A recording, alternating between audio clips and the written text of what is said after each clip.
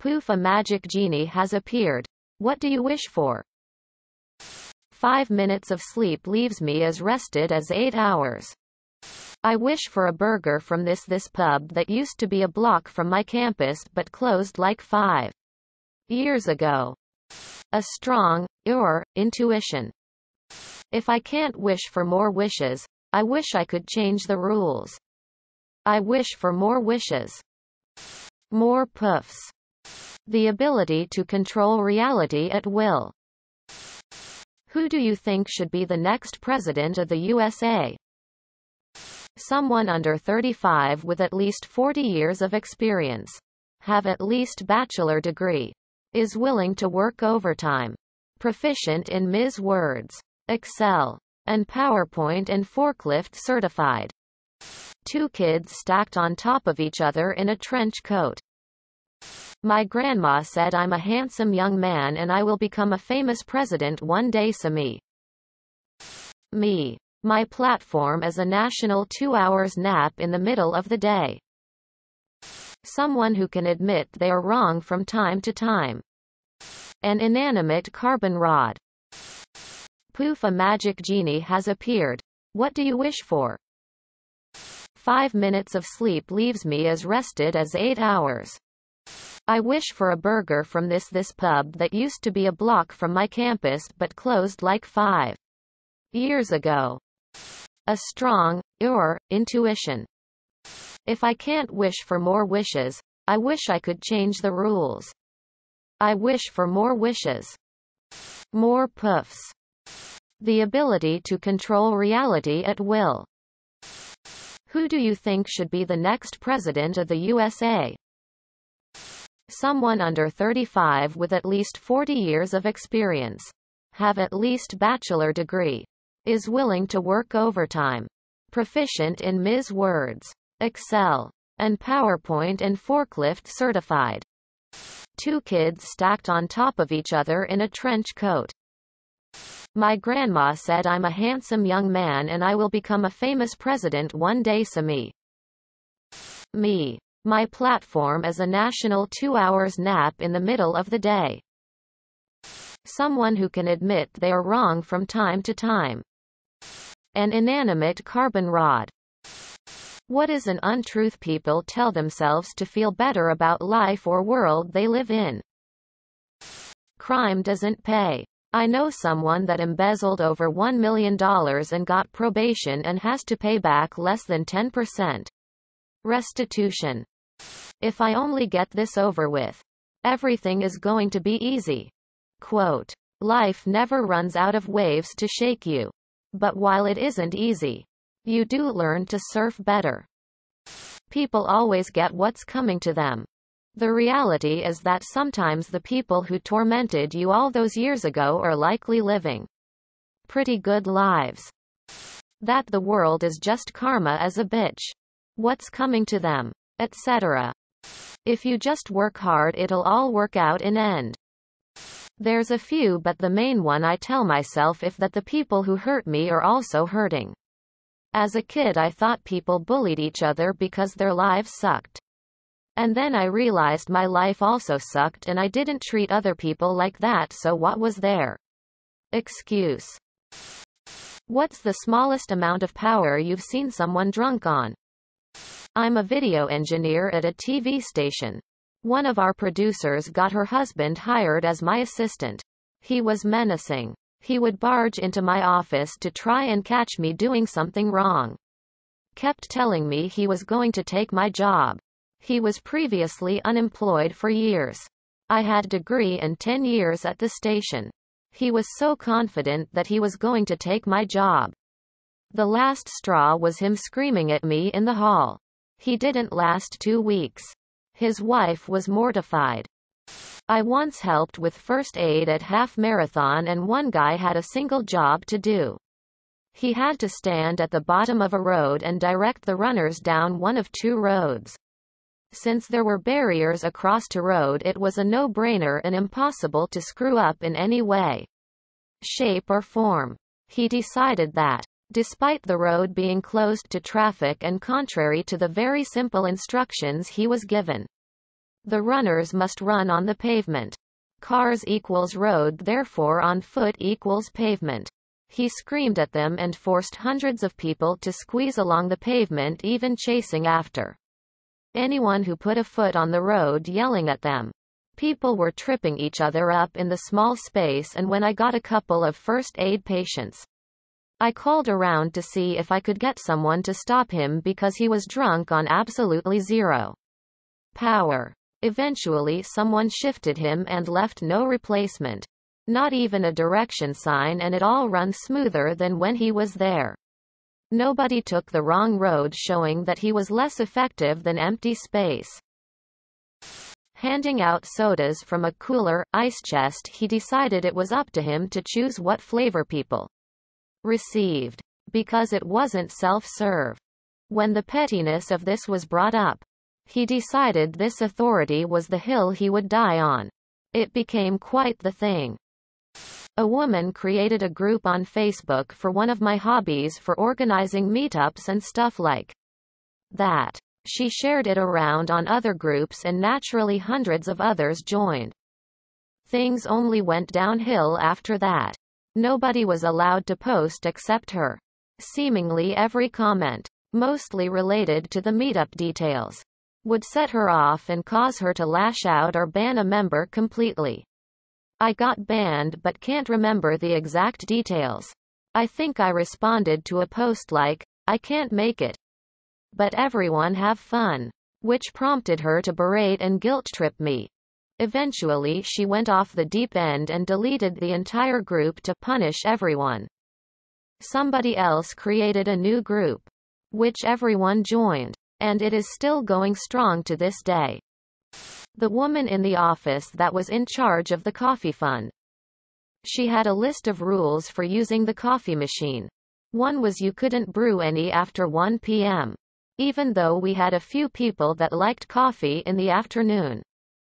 Then she didn't buy coffee with the fund because people weren't following the rules. So someone else just bought coffee and brought it in. She didn't like that either. I think eventually the people she clashed with just brought in a new machine and did their own coffee fund. That woman was crazy. Edit. By the way, this was a government job years ago, and I've only had government jobs. Don't know if they have rules against providing coffee, but I've never worked one where they did. Newer ones just have the pod machines now, so easier to just stock your own coffee. Every gaming clan I've ever been in. The really fun ones were when the leader would be unable to make it to that night's festivities and would temporarily mod someone else. Almost every time. Instant power monger. Next day, what in the fuck did you do? And removal. Like they forgot it was temporary. What are some of the things normal in your country but weird or rude outside in other countries? No smiling, no small talks, no contacts with strangers unless necessary, being too direct. Actually telling people how you're doing when they ask you how you're doing.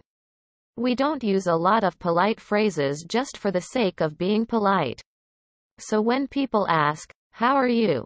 it's interpreted as a genuine question rather than polite small talk or a greeting. My grandma once asked a cashier how she was doing, and she replied, "Not great. I have type 2 diabetes. I'm from Norway."